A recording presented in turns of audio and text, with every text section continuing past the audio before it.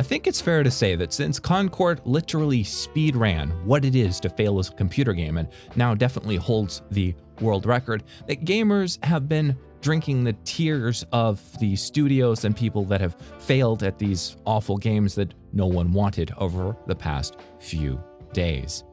Now, I don't think people are really celebrating the fact that individuals are probably going to lose their jobs over incidents like these.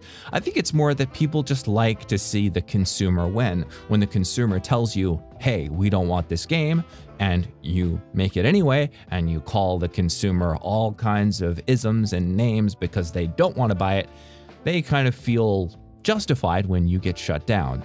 I don't think that means people aren't sympathetic towards needing to have a job and a roof over your head. It's just more the kind of cultural politics and consumer ethics behind gaming. But oh boy, are there some people who have zero sympathy, because in a recent interview given a few days ago, the former Sony CEO, Chris Deering, you know, the man that basically sold the PlayStation system to the West and turned Sony PlayStation into this huge market success, recently gave an interview in which case he said that, game developers who have been laid off in the past year due to all of these changes that we've seen in the marketplace need to drive an Uber for a while or move to the beach for a year. I'm sorry. I'm struggling today. I didn't sleep well, which makes me giggly, and then having to read this in the morning. So yeah, this is crazy.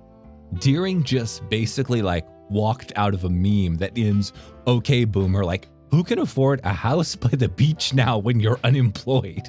What the hell? Does he think that it's like San Francisco in the 1970s where somebody's like, man, I'm gonna drop out of Berkeley and just like go to the beach? Does that even work? Is Berkeley near the beach? My Californian geography sucks. I once had a professor from Berkeley. He was kind of cool though. Anyways, moving on. Though, despite all the rage aimed at him, he actually does make a good point that a lot of people didn't want to hear, and I think that gamers will resonate with. During the interview, he says, look, it's not greed. We're not making money. If the games aren't making money, and specifically he says, if the consumers aren't there, he's essentially putting the layoffs not on corporate greed, but on the consumer. If we don't buy the games, the people that make the games get fired. And that to me sounds reasonable.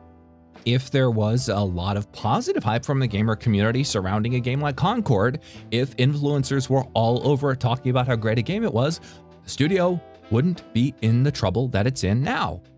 Gaming has always been, even from the 80s and early 90s. I remember a place where your street cred matters. Back in the day, and I think Sid Meier's Civilizations is the only one I can think of to still do it, being a game developer, as a person even, carried a lot of weight. I'd buy a game with Sid Meier's on it, even though it went from Civilization to Pirates.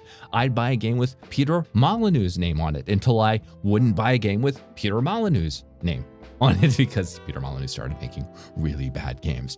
Or I'd buy a game with Lord British's name on it because I like the Ultima series. Your credibility matters, and back in the 80s and 90s, if you ruined your credibility with a bad game, you just went out of business and probably never worked in the industry again. And I think in the 2000s and into the 2010s, a lot of these gaming studios adopted more of a friendly Silicon Valley-esque workspace. And of course, anybody that's worked for a company before and has a head on their shoulders knows anytime your company is too friendly to you, they're probably just lying. And now they're seeing the ugly face of the industry for what it is, not creative, beautiful endeavors, but trying to make money based off consumers. Nonetheless, despite saying the obvious thing that is obviously true, and I think it's still good for some people to hear, screw this guy. It's one of the most unbelievably asinine comments I've heard from a former CEO in a long time. But let's see how this goes down on Twitter of all places, because the only place we're going to find something less reasonable than what Chris Deering said is probably on Twitter for a comparison. We've got this one here I like by Bite. Drive an Uber, you know, one of the most unforgiving jobs on the planet, while you keep up your dev skills and wait for jobs to come back. Find a cheap place to live? Where? There are no cheap places to live. Okay, yeah. I just love unqualifiedly. There are no cheap places to live. In like where? The United States? Like people got to be from California and they think California is the world. But California is pretty expensive from what I hear. I just love this. This is the sort of thing you can only find on Twitter, that driving Uber is one of the most unforgiving jobs on the planet. Dude, there are guys mining salt in the world right now. There are people in sulfur mines, but driving an Uber as a freelancer is one of the most difficult, unforgiving jobs on the planet. Just Twitter is amazing, man. Twitter is just, it's a unique place. We've got the most liked comment on here from Sean Gandert, who says, "Sorry, I'm not listening to this one. I feel enough anger towards people like him already. Don't need to embrace that feeling for another hour." Which is like the most Twitter comment ever, because if you notice, there's like a trend on Twitter where people don't think that they can control their own emotions. Like, I can read something online that offends me and then go, moving on, doing something else, making a YouTube video. But no, this guy, if he watches that, he has to think about it for the next hour. And finally, we have one comment in support of him from someone whose name I probably won't say on YouTube. He said, "This man sounds rather reasonable. The Western industry has become an unviable S-show of overproduced, uncompetitive garbage. The programmer budget isn't being redirected to CEO yachts. Asking these people to hold on however long until an industry reorganization seems sound." I kind of agree with that point broadly. He could have said it in a more, less horrible fashion. But yeah, I mean, it is what it is. And then finally, we have my favorite comment here from Fred Said, who said, "Just another out-of-touch boomer that hasn't had to pay for rent or look for a job in the last 40 years. I'm surprised he didn't say that the laid-off devs need to march right up to their hiring managers, look them in the eye, and give them a firm handshake."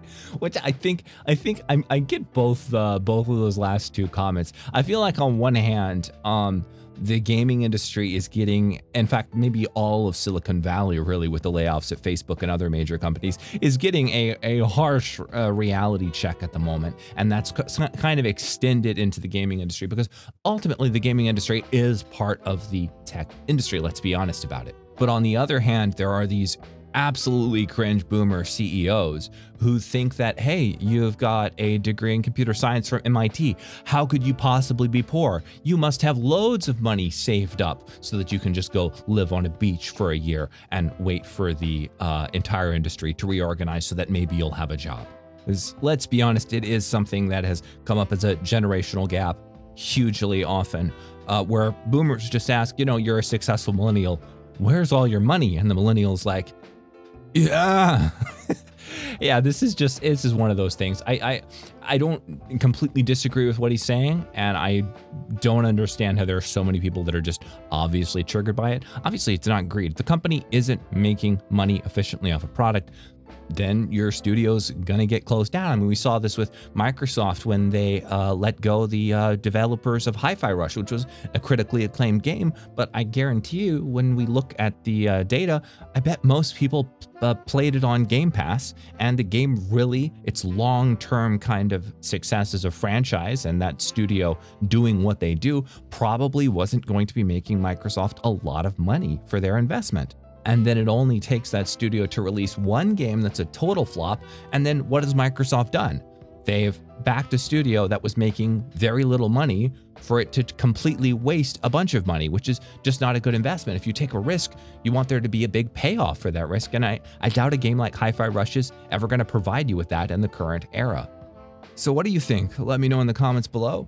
Smash the like button, like and subscribe. I always enjoy the dopamine hit, and I love to hear from you about this. What do you think in the comments? And I'll see you tomorrow for another video. Peace.